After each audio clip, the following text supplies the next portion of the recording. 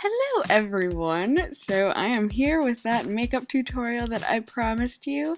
A lot of you have been asking me about my current makeup routine because you like it, and well dang, I'm just flattered, so I would love to show you how I do it.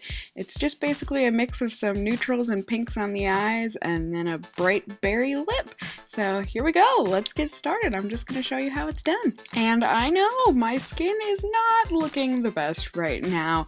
You know, I just had my finals and everything, and hormones, and you know what? You have the power of makeup, so you can just turn this all around with distractions and cover-ups, and just turn that frown upside down in general, overall. So I have washed my face and primed it with my Hourglass primer, and now I am just going in with this Maybelline Age Rewind. I had a sequin on my lip, I don't understand my life.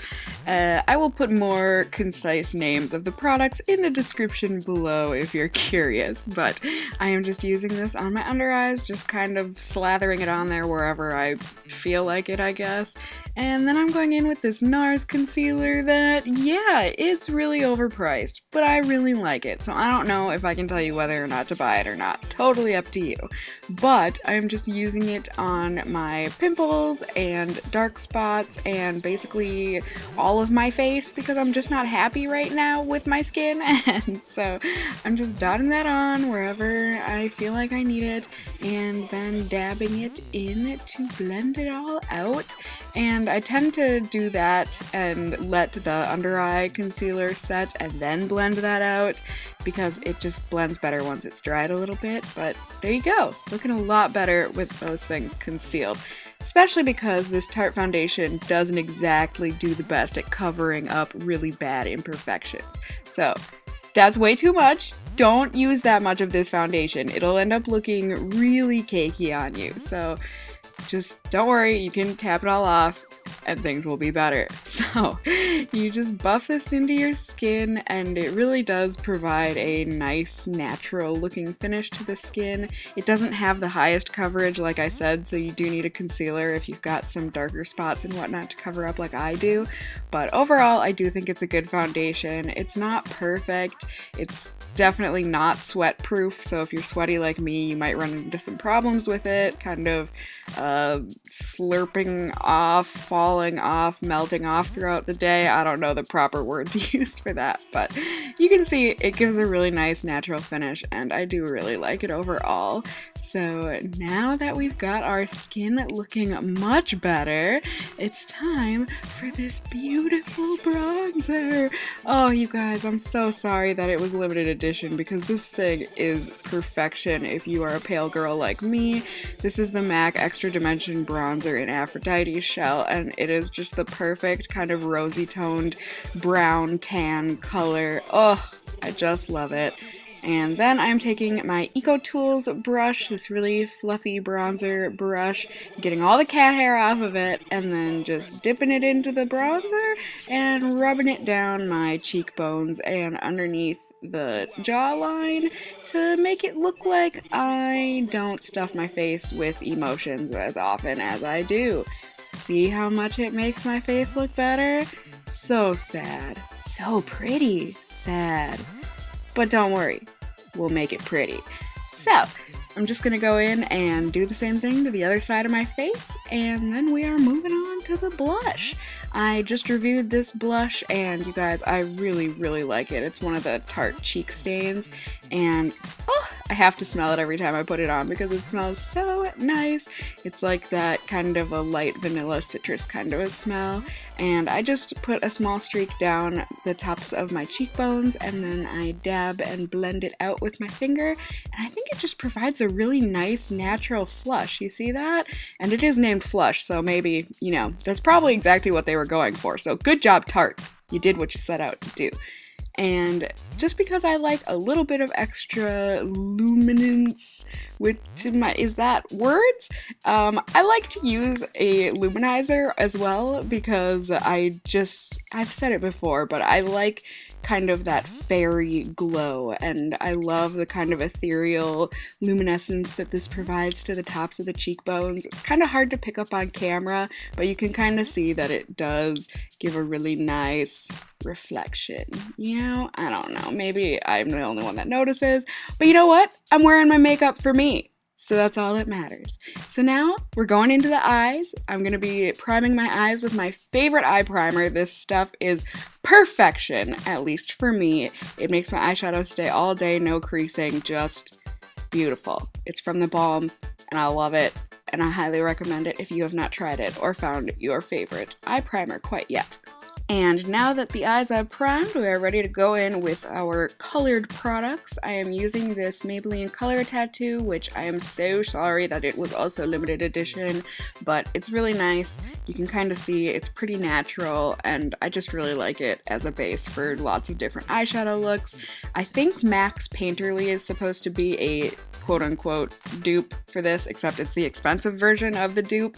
So, you know, the Maybelline one was actually the dupe, but you can go out and get Painterly since that was not a limited edition product if you're looking for a color like this. And then I am just gonna go in with basically any of these and all of these colors for the eyeshadows. I am using my e.l.f. Studio eyeshadow brush. It's just a really nice, dense, thick brush that's really good for getting all over the lid colors on, and I am using Stila's Shell for this. You can see it's not a lot of eyeshadow, but it's like that really nice kind of a shimmer base. I don't know, it just gives the Maybelline Color Tattoo a little something special, I think. And then I'm going in with the e.l.f. Studio Contour brush, which is arguably one of my favorite brushes that e.l.f. has ever made. It's just a really nice kind of dense, fluffy, domed brush that works really well for the crease. And I'm just dipping that into a color that was from a Revlon eyeshadow quad called Addictive. I don't recommend it, but I have it. And I really like this color because it's really not that pigmented. So it's really nice to use in the contour if you're looking for a nice subtle contour color, but it's basically just kind of a gray taupe color. You can find this basically anywhere. It's just what I had. So I just put the concentration of it on the outer corner and then dragged it into the crease. And now I'm going in with this e.l.f. all over eyeshadow brush, whatever it's called. It's really kind of a thinner, flat brush. And yep, there was a hair on it. Ignore it, ignore it! I took care of it. And look at slow-mo, you guys. I am dabbing 1, 2, 1, 2, so lightly into this other Stila eyeshadow called Pigale. I don't know how to pronounce it, you guys, I'm sorry. But it's a really nice purple color, but it's really pigmented. So I'm just going in very lightly and putting that over the outer half of my eyelid. And it just really warms up the eye color. It gives it that nice purple kind of a color. I just really like the way that it looks. And then I'm going in with this concealer brush from e.l.f. It's really flat and really dense, and I like to use it for my upper eye color that I usually go in with. It's something that I don't do every day, but I like to do it if I want my look to look a bit more polished. See, because I'm just using a color that's basically my skin color. It's the Bombshell, I think, Cosmetics in Birthday Suit. And yeah, you can basically just use whatever color that's your skin.